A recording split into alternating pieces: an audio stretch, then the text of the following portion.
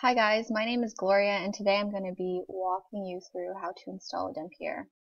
So the first thing you need to do is you need to download Postgres, have JDK. I would say also have the JRE of the same one. So if this is 1.643, then also have the JRE 1.643 because I had some trouble about this. With this, you need Eclipse Galileo and JBoss, which I think it'll come when you download the other three. It'll come with something with Java. So the first thing you need to do is in your cookbook. Well, let's download Postgres first. So all you have to do is Google it, download Postgres, and this is how to spell it. And then whatever kind of computer you have, I have Windows, so I would download Windows and that's it, and then install it. So it's pretty straightforward. And then for Java 1.6, they have all these old ones. I use this 143, and like although it doesn't seem like it's necessary at the moment to have the JRE because it just says JDK, I would say get the JRE as well of the same one, just like to avoid, I don't know, to avoid complications later whenever you use Eclipse. So after you have that, you're going to look at this code right here, and they might update it, so you can't just copy paste it. So put it into your browser to see if it works. So I copy pasted this and then I put in here and see how the code is different. So copy this and then I guess I controlled C, but I can like that. And then you're going to make a new folder in your C drive. So I called it 360. I made a new folder and this is how it would look. So new, then I would say whatever I want to call it, Adempiere 360 info, whatever you want to call it. And then right click it, and you should have Tortoise SVN downloaded as well. I'll go back up and go through that. So first thing is create repository here. And everything that you do on your computer will probably be faster than how I'm doing it. And I'll click OK. Might as well click that. And then I'm going to SVN checkout, and this is where I'm going to use my link. So I'm going to click on that. And so see how it's like already there, but I'm going to Control V now, which was, let me back up, paste it. So right click, paste, and then I'm going to click OK. And you would click OK. I already have it, and it takes really long. It takes about 10 minutes for my computer to go through that whole thing to download the 250 megabytes, but you'll click OK and it'll start checking it out, and it'll be done whenever you're done. So let me just delete this. So it'll come out like this, and then you'll have, so this is the folder that I made, and then this is the one after I checked it out, and it'll have this kind of stuff in here. So just make sure yours will have a check mark everywhere before you like edit anything. Okay, so then you get Eclipse, right? So I downloaded Eclipse. So to download Eclipse, like this is what I did.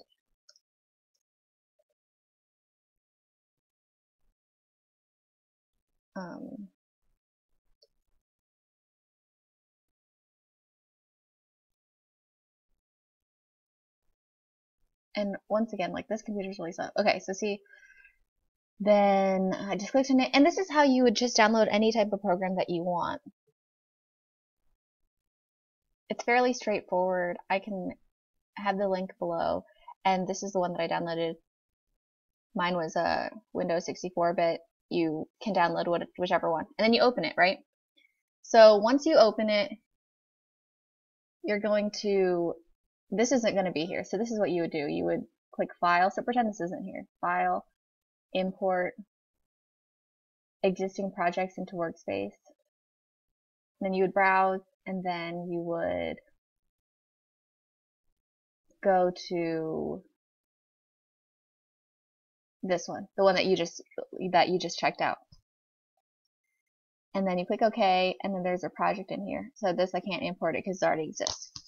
And then you click Finish, and then it would just go in, and that should be fairly straightforward. And another thing to remember is once you go in, now go into Properties, and then make sure that's 1.6 because, and also before you do any of this, you should delete any kind of existing Java stuff that you have, whether like maybe use 1.8 for a previous project. You should either like move it or delete it because this will like automatically, I guess if you're already going to like specific settings, then you can have existing ones, but it'll create like, I had a lot of problems when I first did this.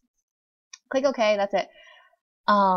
And then you're going to go to the drop down and go to utils _dev, and you're going to right click this. And this is also important. In the cookbook, it's not going to say to do this, but I had to do this. So ideally you can just click ant build, and then in a minute it's going to like build the whole thing. My computer is slow, so it took me 18 minutes, right?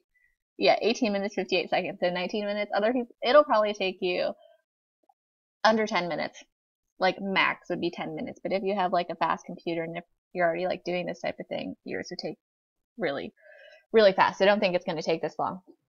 So first so instead of just going to ant build right away, go to external tools, configurations, and right here, go to JRE.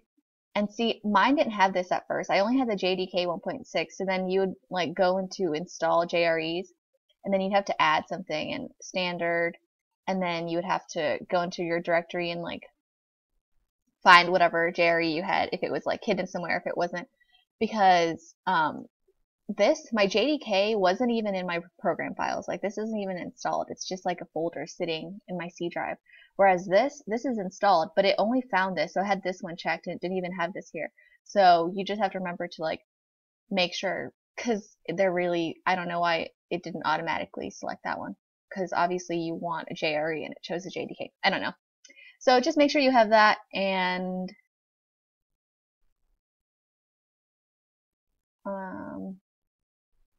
then finally, after checking those two things, you just have to make sure that you have your Java like correctly specified.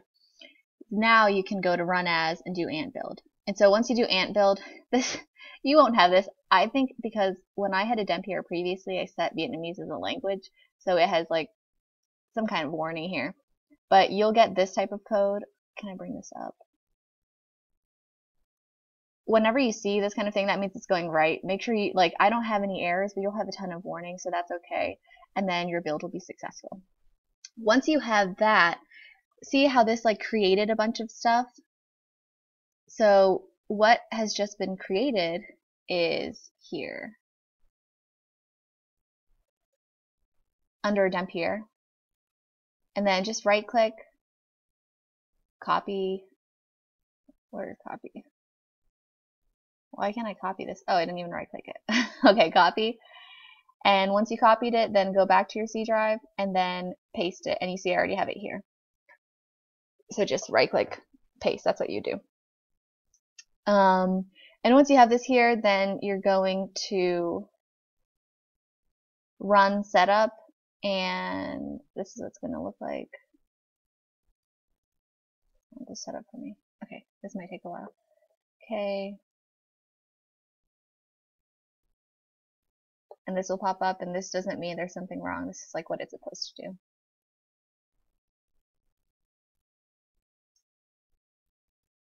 Okay, and so make sure your Java home is the JDK, this, and this is going to be Adempiere. Remember to hit JBoss. This is not going to be at Postgres, and you just remember you downloaded. I showed you the link. It's going to like the default is going to be Oracle, so you don't want to click Postgres. And then whenever you made Postgres, you chose a password, right? So this is going to be the password that you chose. To save complication or forgetting it, I would say just name it Postgres. Your database password, this would be Adempiere.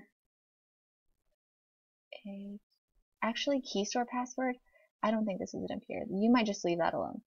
Make sure this is localhost Adempiere, and your database port. Earlier, whenever you made Postgres, you probably saw this number, so it's like very probable that it's going to be 5432. Adempiere, this is the name of your, this isn't important yet. So then you can click save.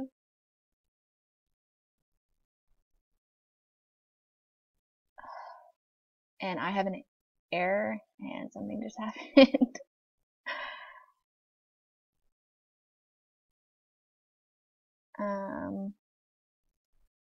So maybe you would make it like 8080. If that doesn't work, 8080.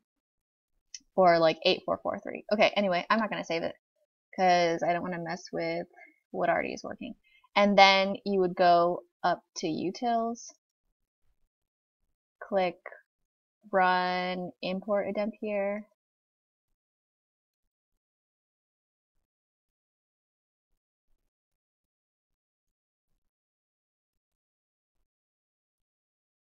A bunch of tables will show up. I don't know what's wrong. And then now, supposedly, you have Adempiere, if I didn't mess anything up just now.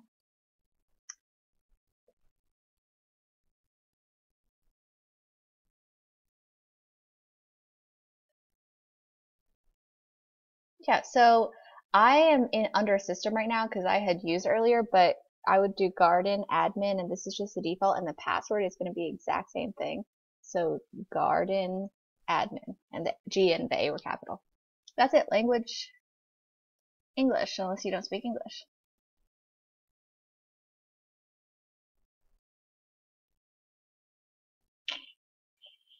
So yours will probably load right away. Okay. And this is all the same thing. Warehouse. I'm going to go fertilizer. You don't have to do that. This is just opening it up, and there shouldn't be. It shouldn't matter whether it's like bike warehouse or fertilizer. And click no, don't click migrate because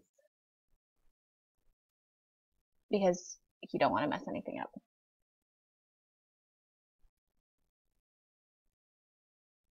Okay.